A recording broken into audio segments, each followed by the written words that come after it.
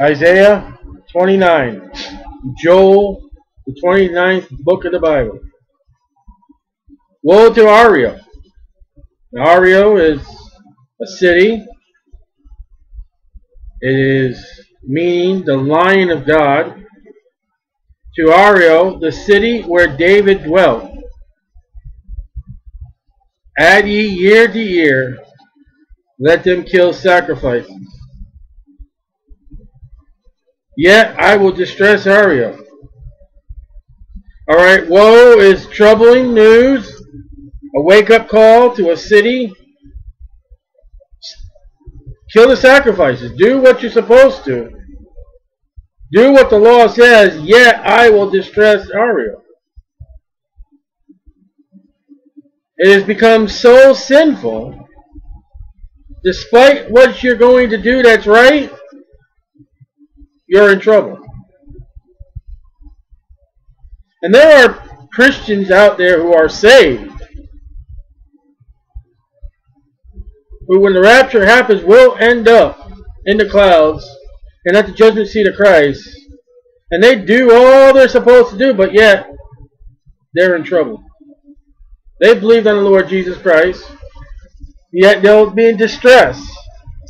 I will distress Ario, and there shall be heaviness and sorrow, not joy and rejoicing. It shall be unto me as Ario. There's going to be a lot of Christians like that, the judgment seat of Christ. Heaviness and sorrow. I will camp, God saying, I will camp against thee around about. Jeremiah 52 verse 4. And will lay siege against thee with a mount. Now with a mount means that the army will come with dirt, rocks, whatever they do to build a hill. And this was a treacherous job in a city. I mean, you got people on the wall throwing stuff at you. And your job is to bring this stuff up so you can make a hill, a great hill, that you just can walk up it and climb over the city. I will raise forts against thee. So here's a city that God, it's in Jerusalem. It's in Israel. It is known by David. And God's against it. Thou shalt be brought down. Lamentations 2:10-12, 2:20-22, and 3:29. And shall speak out of the ground. They're so low that they're in the dirt. Trenches. Of World War I, I believe it is. They would dig holes in the ground that was deep enough that you would just have the head poking out. And you could shoot at the enemy. So they were lower than the ground in their voices. It all comes out of the King James Bible.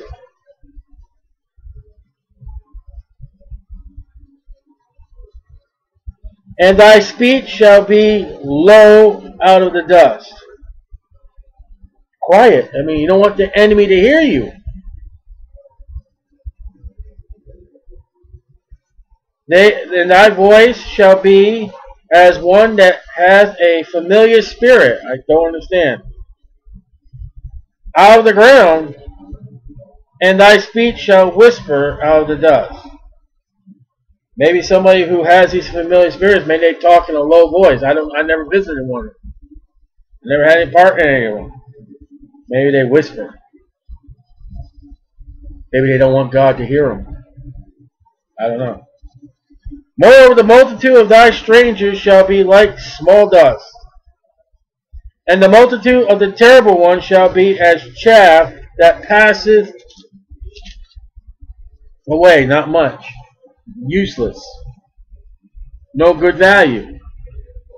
Yea, it shall be at an instant suddenly. Not going to be within time, but quick. Thou shalt be visitation of the Lord of hosts. Right, with thunder. You know, thunder can shake a house, can shake the windows, and with earthquake. Revelation 16:19. Not only can thunder shake the windows, an earthquake can shake your house. A great noise. Wait a minute. Thunder, earthquake, and a... You think the thunder is bad? There's also a great noise. What is that noise? With storm and tempest, rain, wind, and a flame of devouring fire.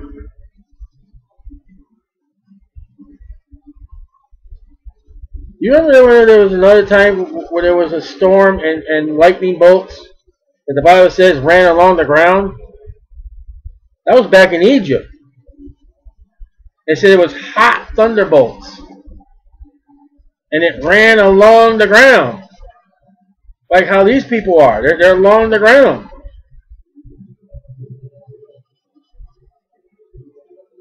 The multitude of all the nations that fight against Ariel. So, nations will fight against the city. Even all that fight against her and her munition. That's her armament. That's her buildings where she's got her arrows, bows, swords. That distress her shall be as a dream of a night vision. It shall even be as when a hungry man dreameth. Zechariah 14:1. And behold, he eateth in his dream. He's gone to sleep. Steak.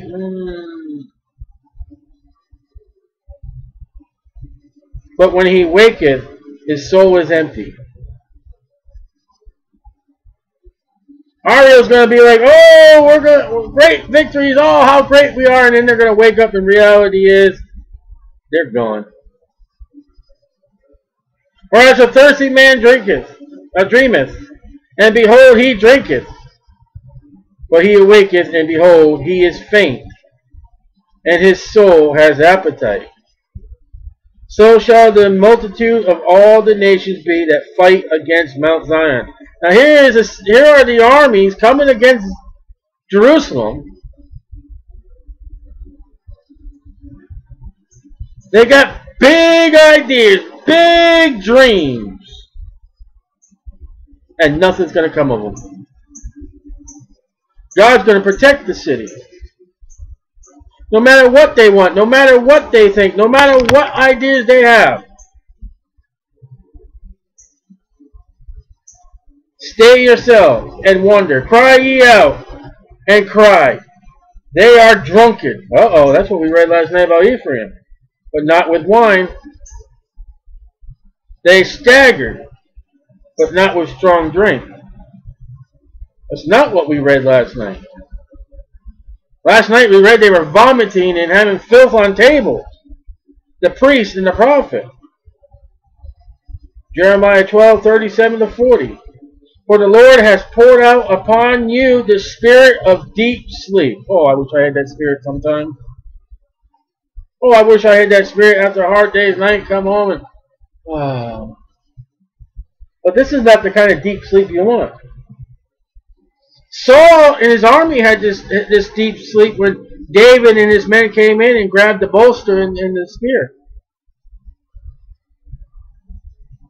I believe this kind of deep sleep was also when I forget which the army was, but when the angel of the Lord came and destroyed. And has closed your eyes. John 12:37-40 and Acts 13:8. The Lord has done this. And when the Lord closes your eyes and gives you deep sleep, you have no idea what's around you. You have no idea what the dangers are. The prophets and your rulers, the seers, have he covered. Well, we read that about the priests and the prophets. of Ephraim last night. Now here's the educated. The vision of all is become unto you as the words of a book that is sealed.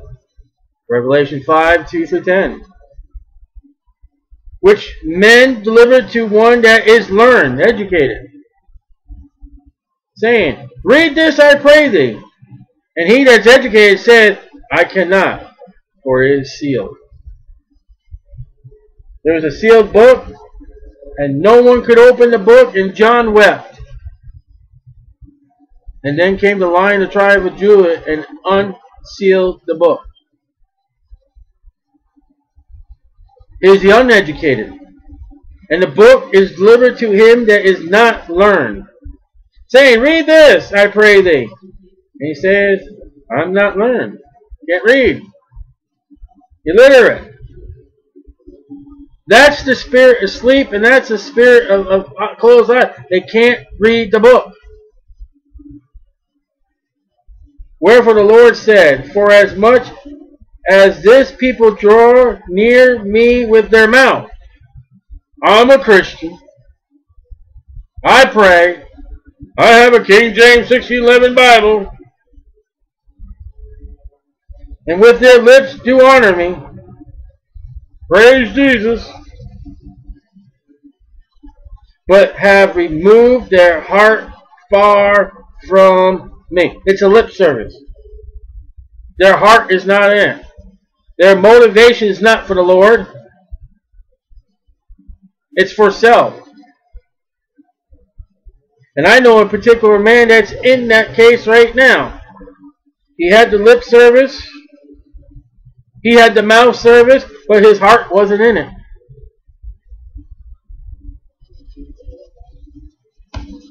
And guess what? The Lord had to put a waking into his life. Harsh.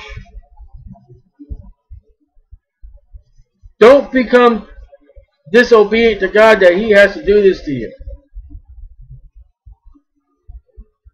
Because now his eyes are open. Now he reads the Bible and sees what's going on. And their fear toward me is taught by the precept of men. And all the traditions that the Pharisees taught the people. You know, if you don't wash your hands before you eat, God's going to kill you. You know, if you walk so far and carry a bed, God's going to throw down fire and electrocute your butt. That's the wrong fear of God. If you don't give your money, God's going to give you a disease and break your car down and divorce. No, that's the wrong fear. There is a fear of God, but that's using man trying to get you to fear God for man's advantage. Therefore, behold, I will proceed to do a marvelous work among this people. I think the last chapter he said a strange act. But here is a marvelous work and a wonder. For the wisdom of their wise men shall perish. There will be no more wise men. And the understanding of their prudent men shall be hid. You won't be able to find the prudent man. He'll be gone. Woe! Another woe.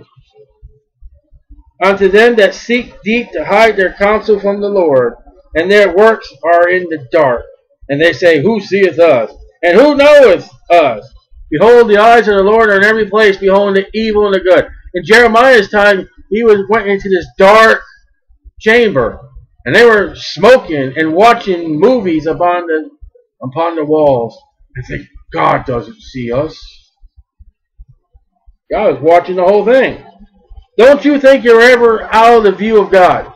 Psalms records that even the Holy Spirit is down in hell. Omnipresent. That's the Spirit of God. If the Holy Spirit is everywhere, omnipresent, so is God.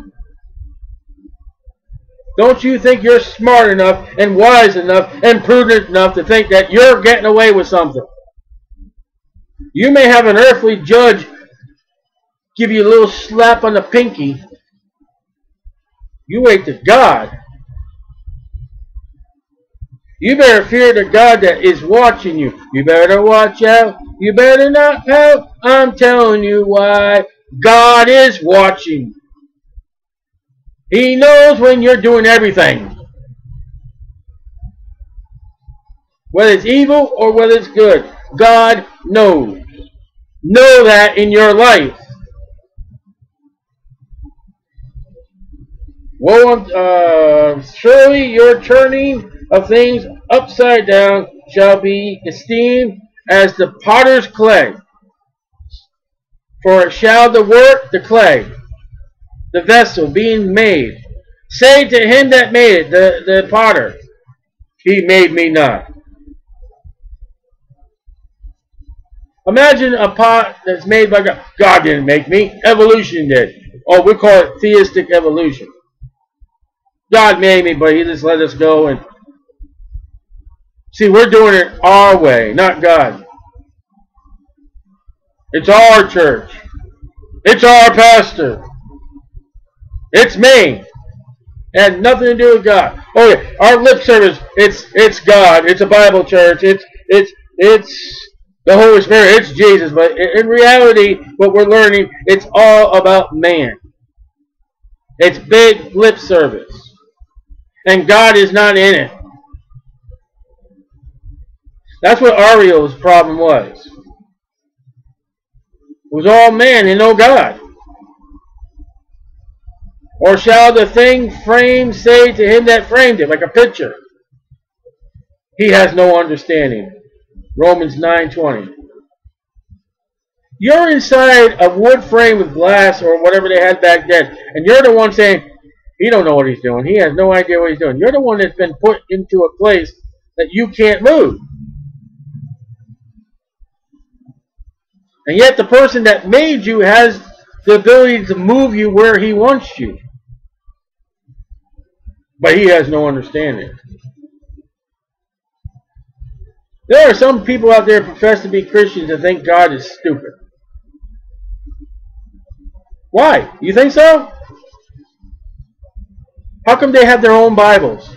God's so stupid, he doesn't know how to speak English. So we'll update the King's English into the modern version. And you ever read some of those modern versions? They're just as hard to read than the King James English. But see, God's stupid. They're saying to the one that made the Word of God, we can do better. We can have better church services than what the Bible says. We can have our programs. We can do things that God, God always much better. We'll bring all the people to church and have vast thousands upon people. And then make them think they're saved and they're really not saved. So they can get a Tootsie Roll Pop. Or a plastic water pistol. Or get fun in the playground. To get their turn to ride on a swing and go down a slide or whatever you have for playtime.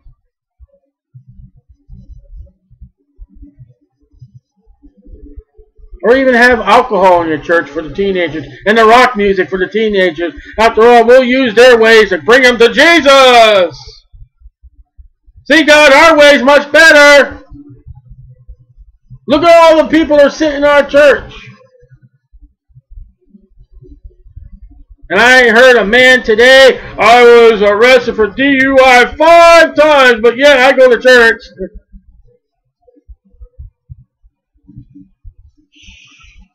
Don't say that to anybody. You make me look bad.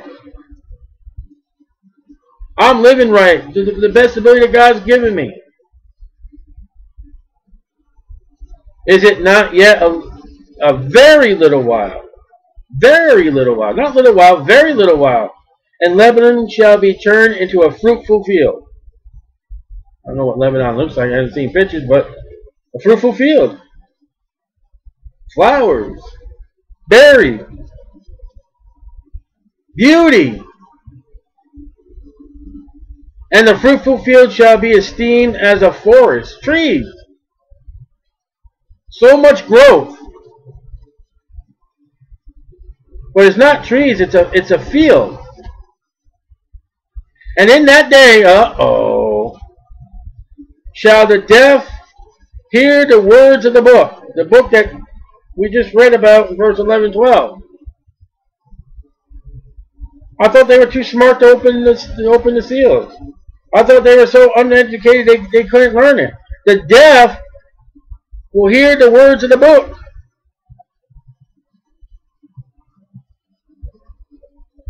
The eyes of the blind shall see out of obscurity and out of darkness. So what were two of the things that Jesus did in his healing ministry? He had the deaf hear, and he had the blind to see. And throughout the book of Acts. And the word of God grew. The meek also shall increase their joy in the Lord. And so blessed are the meek, and the Beatitudes came out of the Old Testament. And the poor among men shall rejoice in the Holy One of Israel. The poor in the tribulation are the ones who have not received the mark and can't buy and sell and are running from the Antichrist. There's two classes of people in the tribulation. You're rich or you're poor. There is no middle class. There is no middle ground. You either have the mark or you don't. And Jews will not have the mark. It is forbidden for a Jew who wants to do right under the law. He cannot receive that mark. Now, if he wants to do wrong and sin, he'll receive the mark, but most of them will not. For the terrible one, the Antichrist, is brought to naught, nothing, zilch, nada. And the scorner,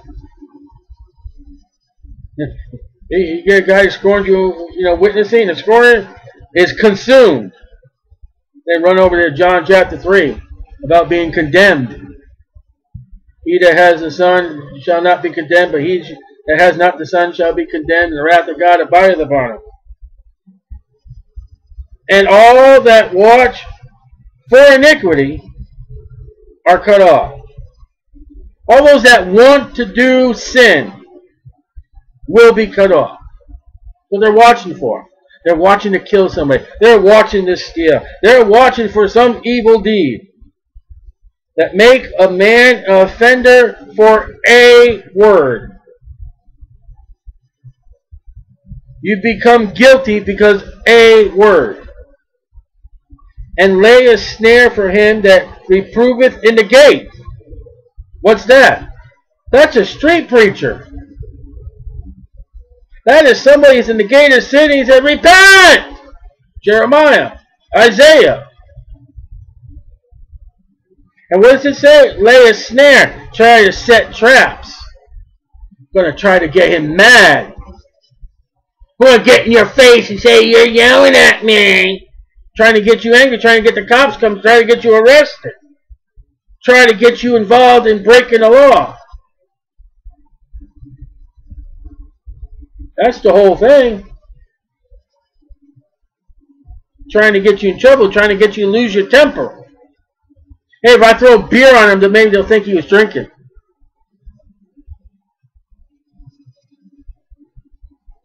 And turn aside the just for a thing of naught. Taking those who are done right, who are right before God, and turning them to that which is vain and nothing.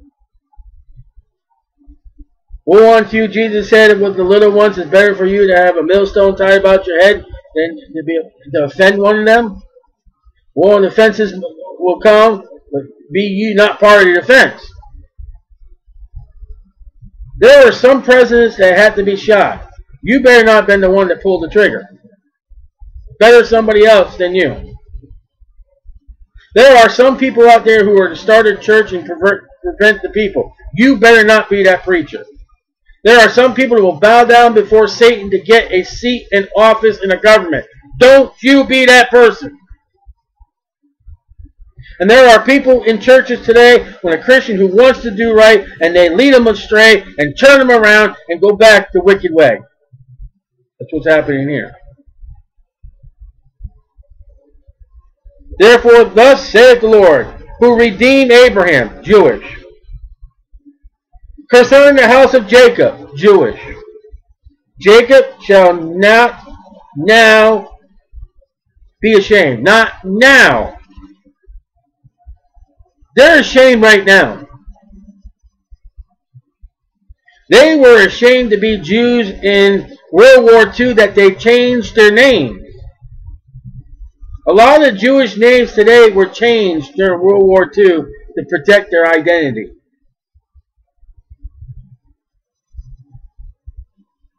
Neither shall his face now wax pale. That's the second advent of the Lord Jesus Christ. At that moment when Jesus comes, here is our Messiah. All right, we're saved. Glory to God, here he is finally. Now we have our Messiah. Now we have victory over the nations. Now Rome is down, or Babylon, on the seven mountains. That's what they wanted Jesus to do the first advent. But see, now he's Ariel. He's the Lion of God. Before he was just the Lamb of God which take away the sin of the world. Even James and John, Lord, you can call fire down? You don't know what spirit you are of. I've come to save people that they may have life and have life more abundant. When I call fire down, that's when I will come back and you'll be on horseback, James and John. But right now, but when he seeth his children, the work of my hands, in the midst of him, they shall sanctify my name, and sanctify, set apart the Holy One of Jacob, and shall fear the God of Israel.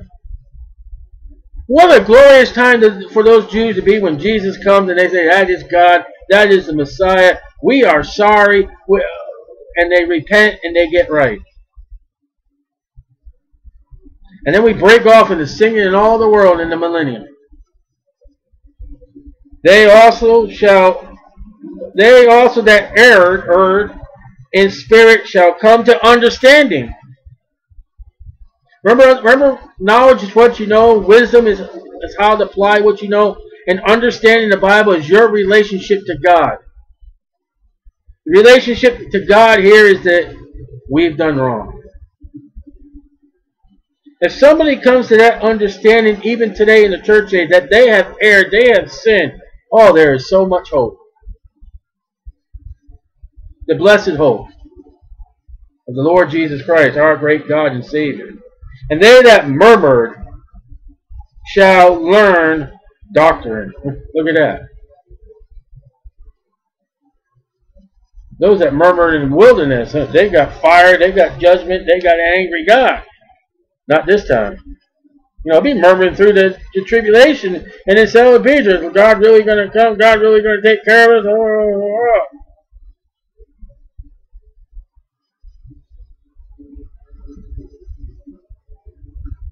God will warn you before judgment comes. And when judgment comes, God just may just put you to sleep. And you can't not understand the word. Even if you read the Bible. Put your life in such blackness, you don't even know where to turn. You don't even know where you're going.